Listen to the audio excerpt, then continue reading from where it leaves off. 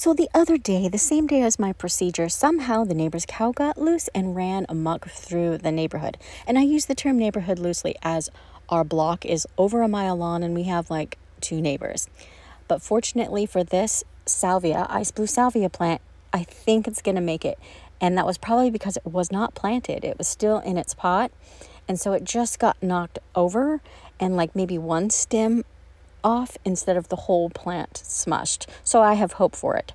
I unfortunately do not have any video of the cow running amok, but here's a picture.